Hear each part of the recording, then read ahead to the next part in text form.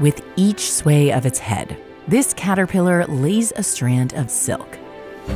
It's weaving to survive. As the silk dries, it shrinks, pulling the edges of this blade of grass together.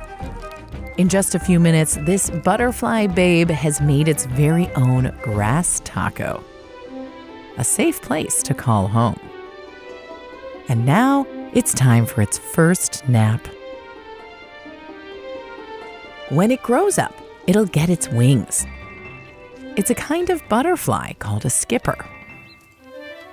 Look close enough and you might find one of these caterpillar homes in your backyard. Grass skipper caterpillars build with grass. Other skipper species use leaves, cutting and folding them to make tiny houses. And a banana skipper rolls up banana leaves into little cigars. A grass skipper caterpillar tucks into its shelter to hide from weather, parasites, and predators like paper wasps. When it's hungry, it ventures out for some fresh grass, like a nearby blade or even the end of its own house. Yum, house! And don't worry, it keeps its place clean. Time to take out the trash.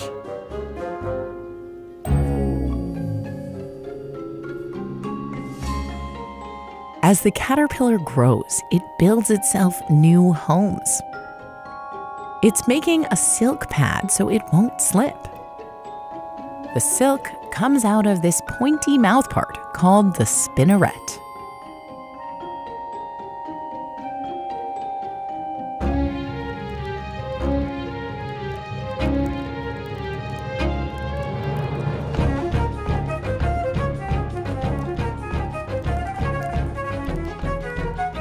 A skipper caterpillar's skinny neck gives it plenty of room to sway its head back and forth. Over a few weeks, the caterpillar fills out. Ugh, this belt is tight. It turns into a pupa, and within weeks, an adult. Skippers look fuzzier than your average butterfly. You might mistake one for a moth, but most moths fly at night, and skippers fly during the day, some at dawn or dusk. Check out their wings. See how the two sets spread out at different angles? It makes them look like a tiny jet plane. It's known as the bombardier position, even though skippers always come in peace.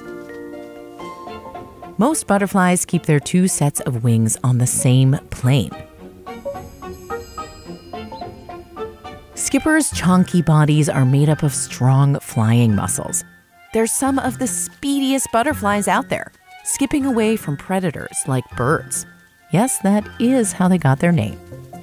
They also fan their wings in flirty courtship dances. By fluttering, they spread their pheromones to attract a mate.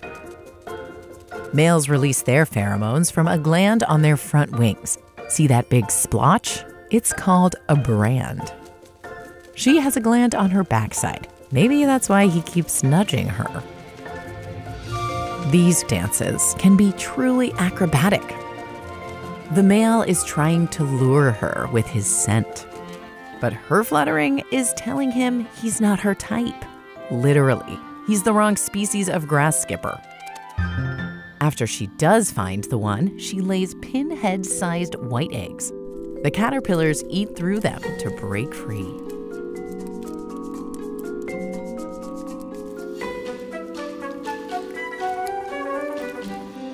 And they'll go on to make a fresh batch of their very own grass tacos.